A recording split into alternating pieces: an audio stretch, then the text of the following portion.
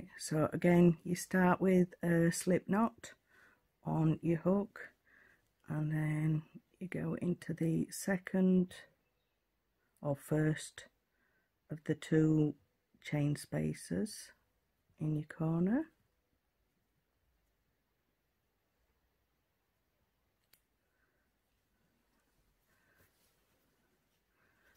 and then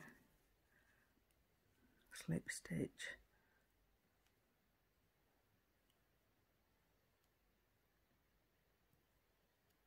like so, and then go into your second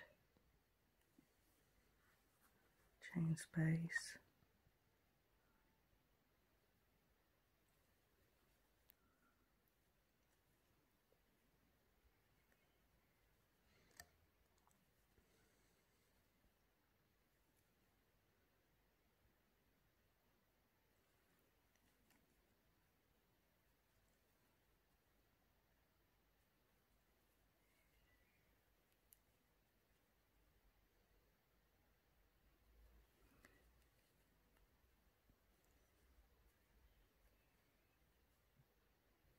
and then check when you get to the first chain space between your blocks whether they line up and they do. So if you carry on until you get to the middle, and I'll show you how to do that. Right, so I'm now doing the joining of the two, so that's the first of the two in the corner, and then this should give you a nice centre join.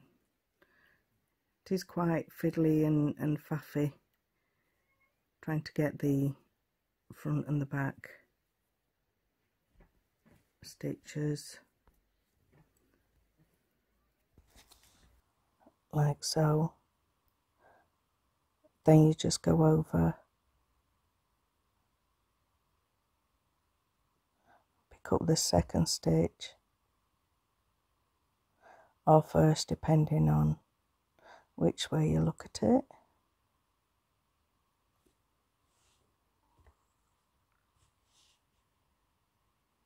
When I find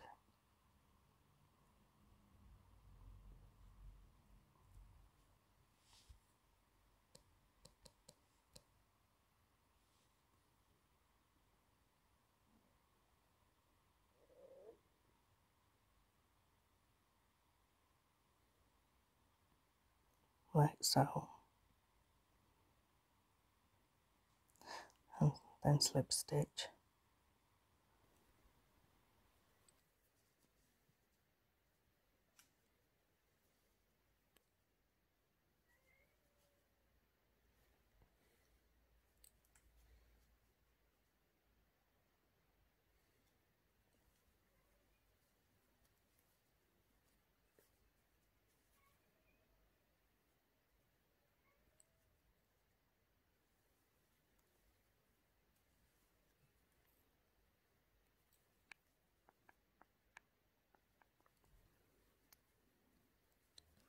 And again, if you just want to check that everything's lining up,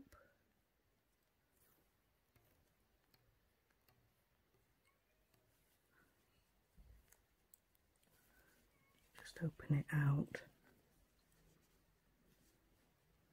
and it is doing.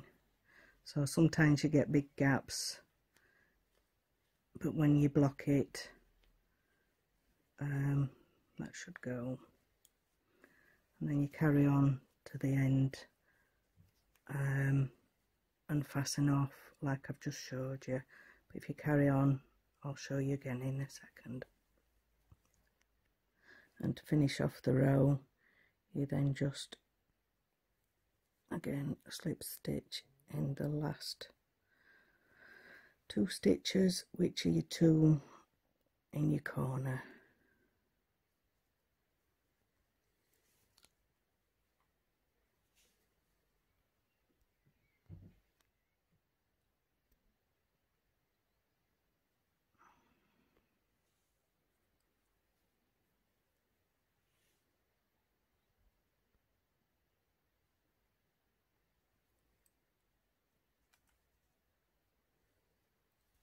like so, and then you cut your wool and then slip stitch through that stitch and then pull it tight.